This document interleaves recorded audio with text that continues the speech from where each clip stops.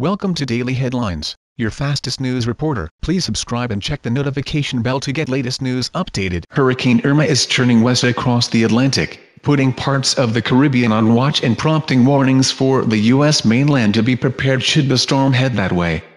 Sunday evening, Irma was traversing the ocean as Category 3 hurricane, with winds of 115 mph 185 kmh.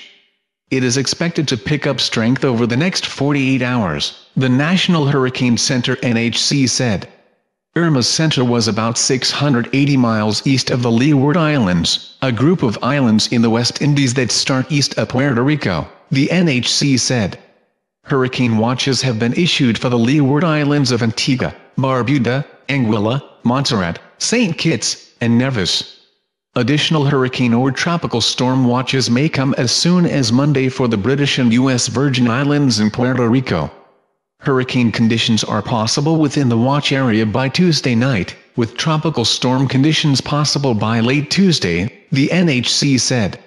Irma is expected to impact the northeastern Leeward Islands by the middle of this week as a major hurricane, accompanied by dangerous wind, storm surge, and rainfall impacts, along with rough surf and rip currents, the agency said.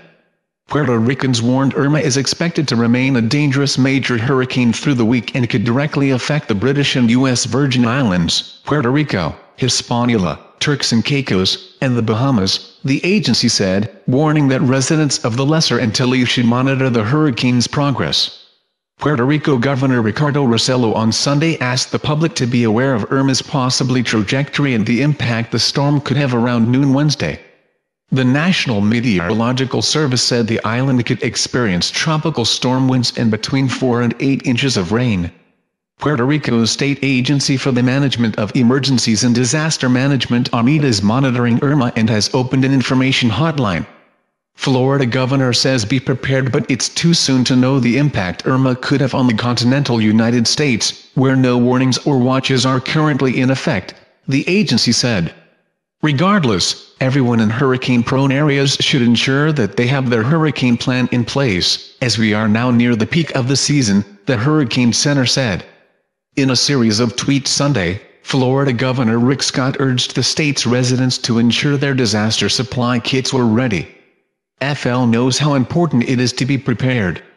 Encourage your loved ones to have a plan ahead of any potential storm, Scott tweeted.